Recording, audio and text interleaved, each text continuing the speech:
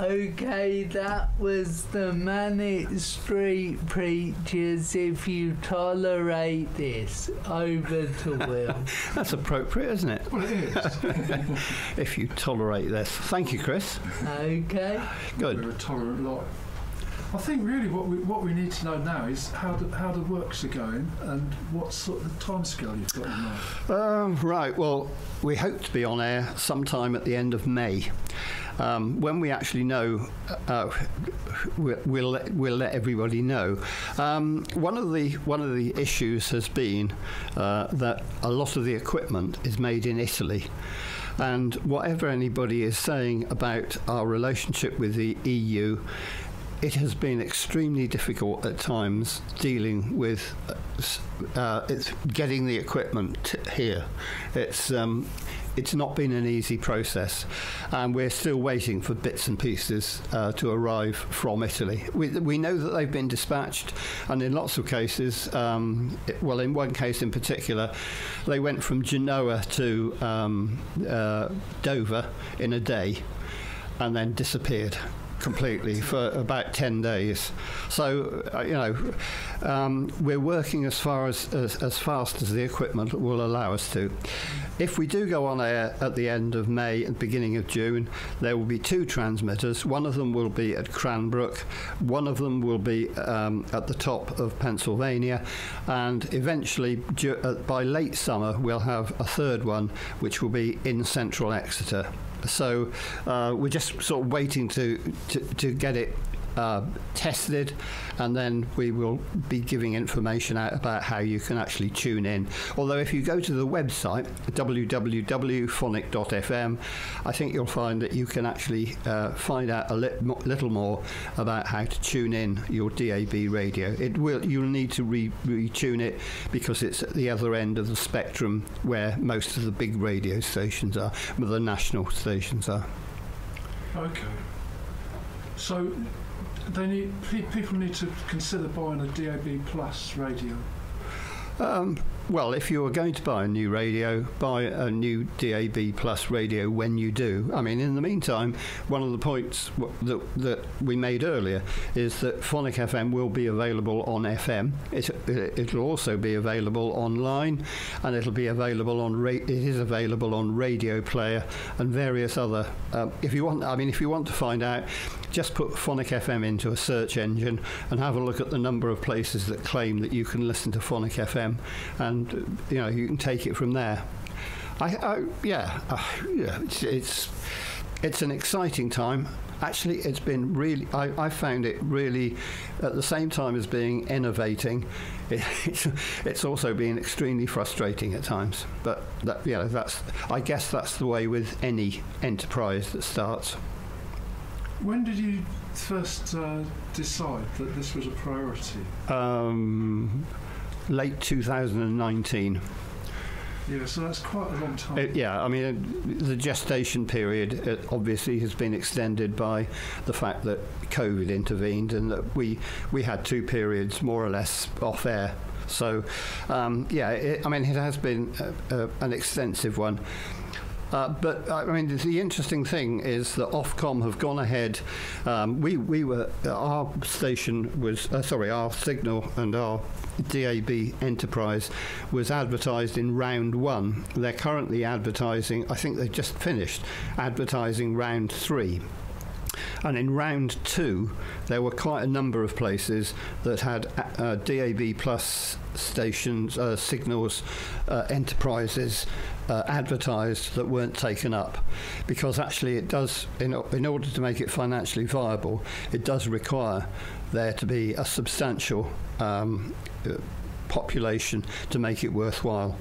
One of the things that's happened in the interim is that I've talked to several groups, including one who were thinking of applying in round 3 for an area not too far from here, and decided against it because they didn't think that financially it would be viable. So finance does enter into it. Although Ofcom wanted it to be a cheap alternative, it's turned out not to be a terribly cheap alternative. They were hoping that, in fact, it would enable lots and lots and lots and lots of small stations to get onto DAB. I think the number of DAB plus enterprises that actually get to air are going to be very limited. And indeed, in looking at round one, which we were part of, at the moment there are only 4 of the 10 stations that are actually up and running. And so, and a couple of them look as though they're very unlikely to ever get to air. So, for example, there was a DAB contract offered for the Isles of Scilly. Well, the Isles of Scilly has got a population of just over 2,000. So, financially, you may be able to run it with one transmitter, but it's whether it's going to be financially viable or not. And even with community radio, being financially viable is an important issue, which is why we have to keep on in order to actually support ourselves. We have to keep on doing these things like the gigs that we support and so on. So is it right? It's roughly doubled the kind of commitment that the overheads and costs come to. Well, it's not only the overheads, not only the initial costs that are more, but also it means that there will be a rise in the licence fees that we pay to Performing Rights Society and so on, PRS and PPL, which is another organisation that takes money from us. So as you increase your audience, those fees go up as well. So we have to sort of take into account the fact that going onto DAB Plus for Phonic is going to be more expensive. Right, so that's another area. Yeah. And do you think the studio equipment is going to cope with the demands of DAB? Because the sound quality presumably has got to be improved. Or does that not matter? Well, yeah. Can you ask me the same question in about 3 months' time, and I'll tell you. I mean, one of the things that we will need to do in the next 3 or 4 years is to replace the desk in this studio. But that's an issue, and it's one that we'll, as a board of directors, we'll have to consider how we're going to go about doing that. We're hopeful that, in fact, it won't be a painful experience. I.e., we're hoping that this won't just blow up one day and take us off air. So, I think probably it's true to say that our expenses will grow, but we hope that with an increased listenership and an increased involvement by people, that we will continue to survive as we have survived since 2008. Well, yeah, I quite agree with that. Yeah. So basically, the priority at the moment is to get the DAB signal working. Up, and Ofcom have to approve what we're doing, because they have laid out the parameters of what needs to be broadcast to the area. But the other thing that I would say is that if they do have other DAB multiplexes in Devon, it will shrink the area that we actually broadcast to. So, for example, if the Exmouth and Dawlish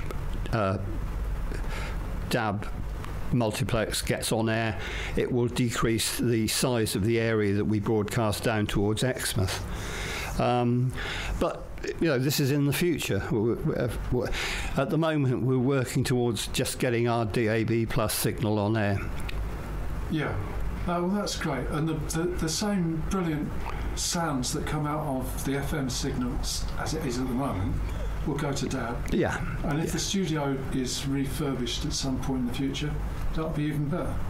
It will be. But, ifs and buts. It's an enterprise, Will, and it's an enterprise that I've enjoyed being a part of, and I intend to continue being a part of. And it's really up to us as a community, both the people on air and off air, who are going to decide whether, in fact, we are able to continue. So, sure. Yeah. Well, look, Dave, thanks for coming in today, because I know you're very busy.